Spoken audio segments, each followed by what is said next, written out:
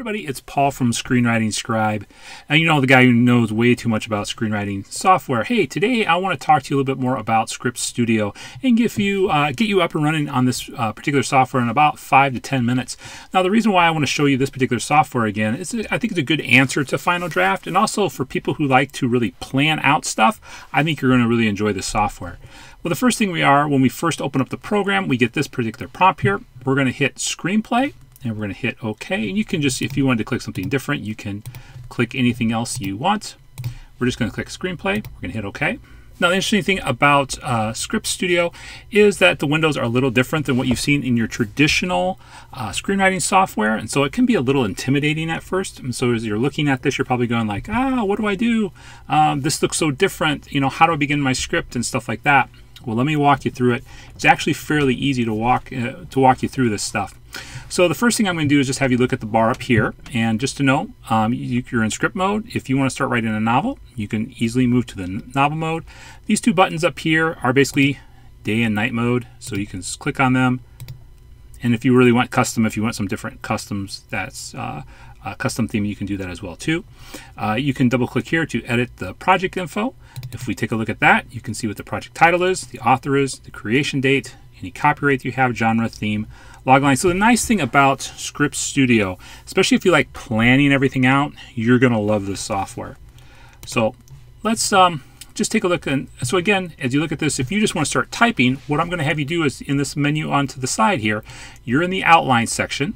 So what you can do is just type in script, and let's say, but you don't get the whole view. Nice thing to do is just go over to the side here. You get this little arrow, and you just click and move this out of the way. And now you have your traditional type of way that you're going to write your screenplay. So basically, again, everything is fill in. So basically, again, it's got those quick menus that'll get you from point A to point B. You can see here when you tab, you get an action line, return, you get an action line. And so let's just type a little bit here and just give you a little idea of how this particular thing works.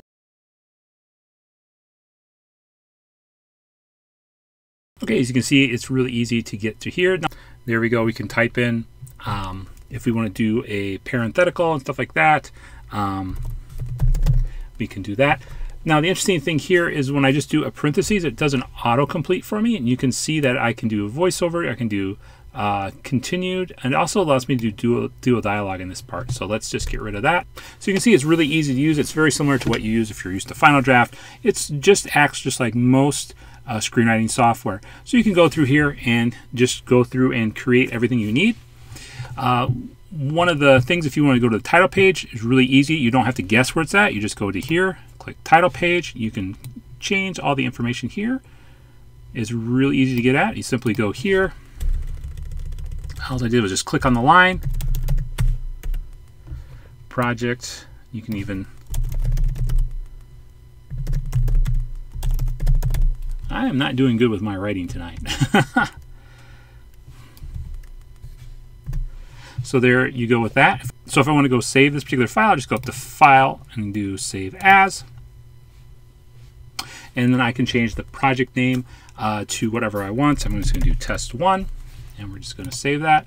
And we can go up here and double click this as well too and tell this what we're going to save it as.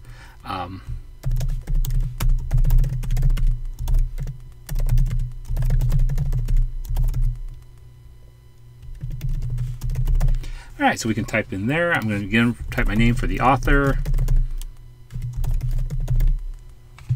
and all this other stuff as well too. So, and again, you can just see it's up here. I can take a look at your first draft of sign. Ooh, let's go back. I'm doing, like I said, I'm doing really good with my spelling tonight. There we go.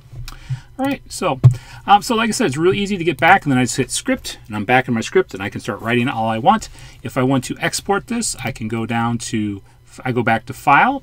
I hit export, and then I can export this file in a number of different ways. Now, here's the other neat thing as well too. I can export a number of different things. So this is the first line is outline, so I can do outline in this form.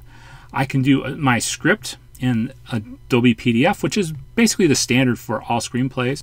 Here's a neat thing too. You can export it as a Final Draft, FDX. You can export script to a scheduling production format. or even to Fountain. So there's a bunch of different file formats that you can use in order to export your script. So it's really easy to do. Now, one of the things I really love about Script Studio is here's some of the other features that I think are really neat to look at. The first is notes. So I can start typing notes if I want to sort of figure out, how I want things to look, or if I want to put down different ideas about different characters and stuff like that, or different scenes, I can write it here as notes. Now, here's where Script Studio shines. Now, as you're thinking of beginning to as you're thinking about your characters and stuff like this, this is the cool thing right here. If we can look at the story arc, and so we can take a look and we can talk about what our character does and stuff like that. It's really nice. It asks these different questions. So what does your character want or need in this step? What does your character get or learn in this step? So what's really helpful is you can do this per scene if you want to do that. The next thing you can do is, now if you want to actually create the character, this is where it gets pretty easy. You just go here down to add and you type in new character, and then it pulls up this, and then I can look I can do this and say, hey, I'm going to talk about Gary.